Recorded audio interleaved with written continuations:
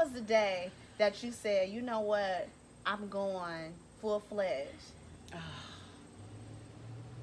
I would have to say when I switched careers. I had become very bored in, and I don't know, corporate. I hate using that kind of word and labeling it, but when I was working in corporate America, I didn't have time to do anything I wanted to do. You know what I mean? As far as my brand and music, it was very hard because of my mental energy was just so into that and trying to be who they wanted me to be, like their trophy, because I was the only black woman in the company.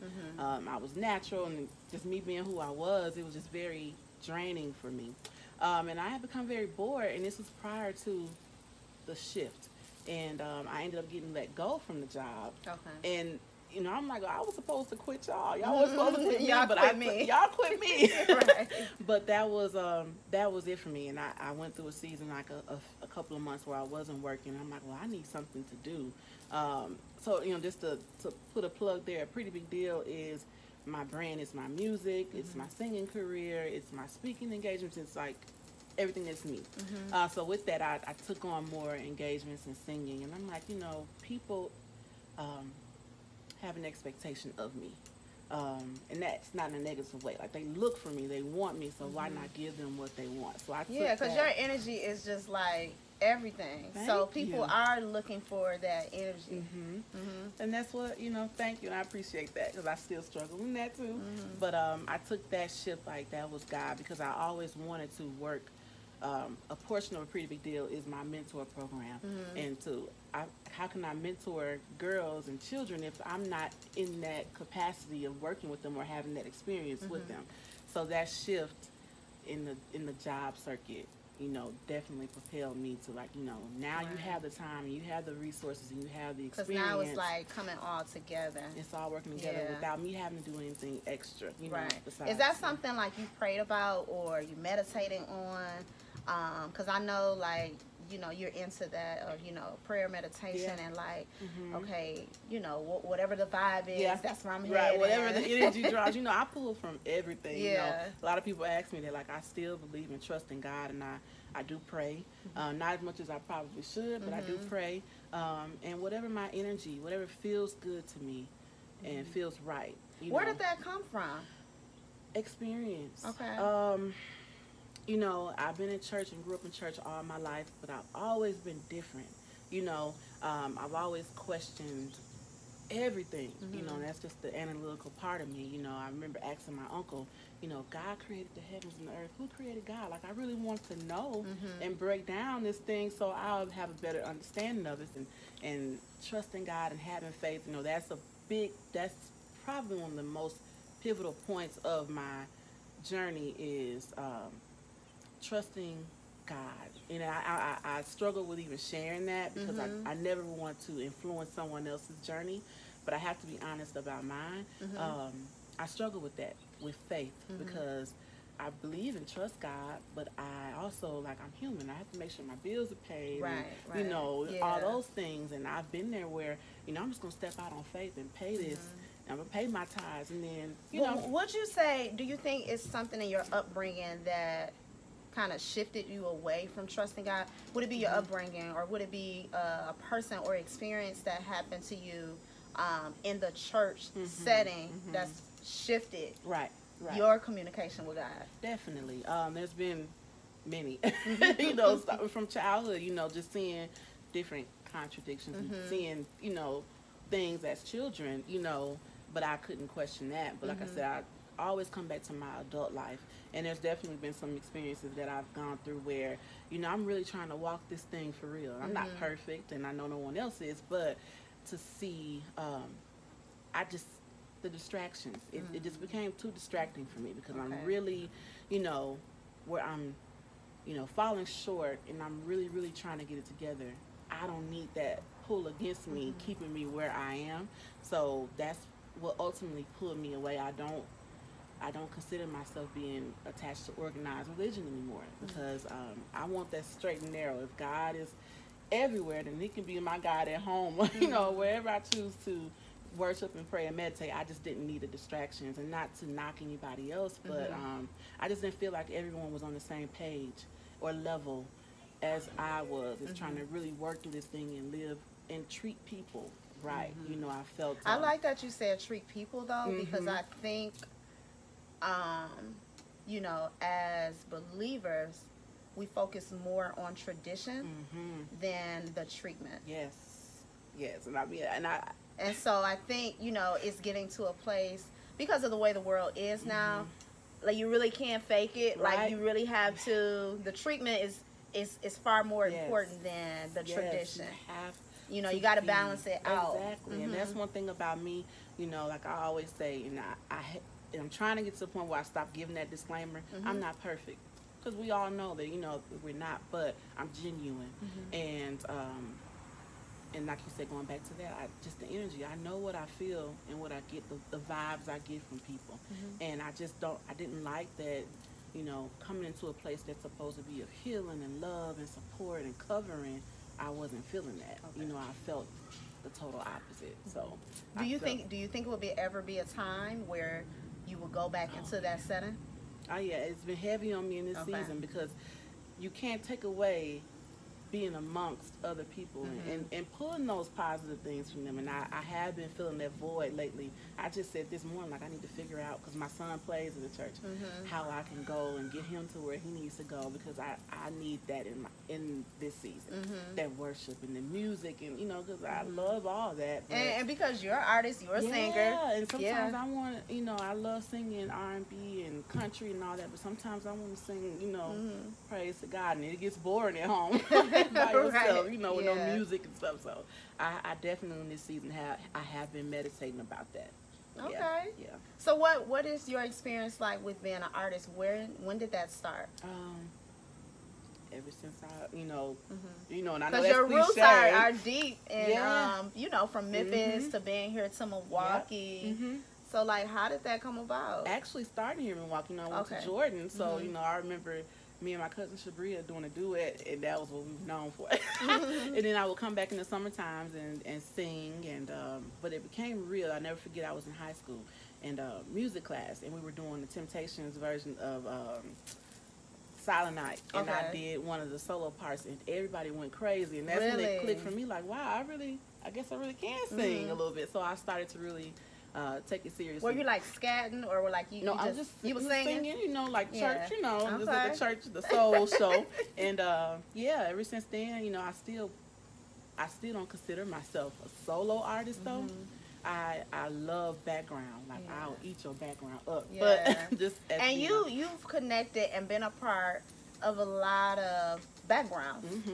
I've sang Ty Tribbett, Elder Barge, Jay Holiday. Which one was your favorite moment? And Ty we're not Tribbett. discrediting anybody. No, I had to say Ty Tribbett. Yeah. Even though I couldn't really keep up with his energy. He is really turned. He is really lit. But it was just, you know, he was my absolute favorite. And that's just who he is. Yeah, that's just who he is. Elder Barge was cool because, you know, it's like, you know, I grew up listening to him. Jay Holiday was cool. He's new age, but I definitely connected with Ty. How do you get those connections? Like, how do you get there? I would Ty Tribbett. That was so long ago. I want to say I'm not sure about him. But you know, doing R&B live with Lena Cole, definitely Here in Milwaukee. Okay. Yeah, here in Milwaukee. That has been a great platform for me, I would have to say. I started singing, doing R&B live about 8 years ago. And that was through somebody else, and I just stayed. I went to do an anniversary show and was stuck. They were like, yeah, you're a part of the family now. Really? So that definitely opened a lot of doors for me as a background singer and as Elle Renee, the solo artist. What does singing do for you? It empowers me. You know, it's therapy, you know, and it definitely helps, gives me an outlet and confidence and you know, all those things like that. So you say confidence, and when I think about you, I think about your brand, and when you talk about Elle Renee, that's like where that confidence lies. And so you say, you know, I'm Lavonda, but then, you know, this is my purpose, Elle Renee. Like, can you break that down?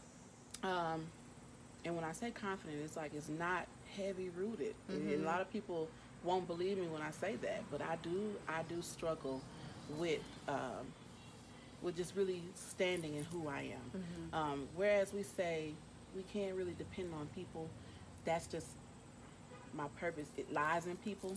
So I look to people for that confirmation, or just to say, yeah, you're doing right. And if so that is I struggle with that. I know who I am. I know what I can see the long run of what my purpose is. I think you know who you are. Yeah, I do, but it's like the in between stages. I do struggle with that. So Lavonda wouldn't. She's who she is, but Elle Renee is who I have to be. Like I can't. I don't know. I get kind of jumbled just trying to explain it because I know how it is in my head. But Elle Renee is fearless. Like that's who I have. Like you have to be her. You have to be fearless. You have to be bold. And is Elle your middle name? Elle is my first name, so Lavonda. But instead of just writing the L, I wrote it out as ELLE. Elle Renee. Fancy. Renee is the middle name. Fancy. I like that. Thank creative. You're creative. It's in there somewhere. Yeah, you're creative. I like that. Thank you. Thank you. And I, like I said, I struggle with that because, and this was a part of my story, I wasted a lot of time. I'm a huge procrastinator. And as I reflect over my life, the last, I'd say 15 years or so, some things that I should have done a long time ago, I didn't. When I was trying to figure myself out and giving time and attention to other people. So now as I have responsibilities and priorities, my brand and my purpose kind of gets pushed to the back burner because now you got rent to pay and bills and you got a mouth to feed. So all those things play a part in my journey and how I'm moving forward. So you have a son. Yes. And he's also into music. He's a drummer. Yes. Yes, he is. How did he get there? And what's going on with him? His dad is a drummer. Okay. So that was probably one of his biggest musical influences. And then growing up in Memphis until he was like 5, he was always, I was in the choir. Daryl Pettis in Strength and Praise, so he was always at choir rehearsal. And of course, the same saying, he was beating on the drums and the pillows, but I got him a drum set when we moved here, and he would play, and I really could hear that he could play.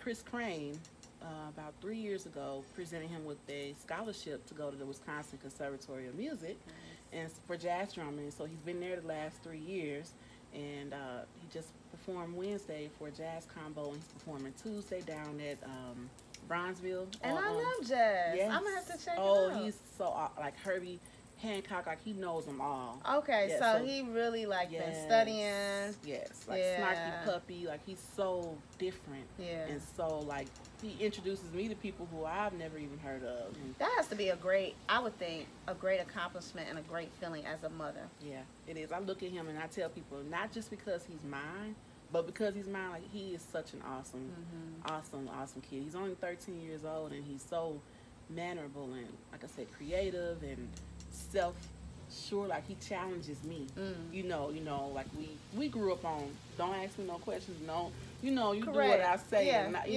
but he challenged me. Well, how can I do that if you tell me to be this person and speak my mind? I can't. So I'm like, okay. But that's how he's so he's so strong and assertive in that sense. But I'm proud and blessed to be his What have you taught him that you think that you see manifesting today? Stay true to yourself and be responsible. Own what you do, own what you say, and never turn down from anything. And I see that. Like he works in a church, and he has his own bank account and he handles his own money. And like I said, he challenges me, but not in a disrespectful way. He even does that in respect. Well, can I ask you a question? Well, how can so even in that, and just he cares about people. He has a heart for people. Like he'll let the window down and give his chips to a homeless person. So just love people, respect people, and don't have any expectations. But that's probably one of the biggest things. He went through being bullied a few years ago, and I just had to tell him, everyone doesn't have a heart or think like you. And that doesn't mean they're a bad person. It just may be something that they're going through in their lives that's making them, that empowers them to make you feel bad. But you still be kind and you still be nice to them. And so now he takes that and he gives that to other kids. Give it to others. He gives it to other kids. So I need you to tell me about Elle Renee Weekend. Okay. Elevation. Yeah. Like what? Shout out to Patrice. What can we expect? How do we become a part of it? Okay. Where did it come about? Okay. This is a weekend experience. It is. In Milwaukee. In Milwaukee, yep. It's my birthday's September the 18th. But I'll be celebrating the 20th through the 22nd. The 20th will be a paint and sip down at the RZ Gallery with Rob and Zena Smith. That's just a fun, laid back, you know, we're still working on the theme of what we're going to actually paint, but just celebrating life and love and just a pretty big deal. A pretty big deal. A pretty big deal. You stepping out on faith. Yeah, I am. Oh, I even say that nervously, like, you know, I'm putting it out there, so I have to do it. You gotta do I it. gotta do it.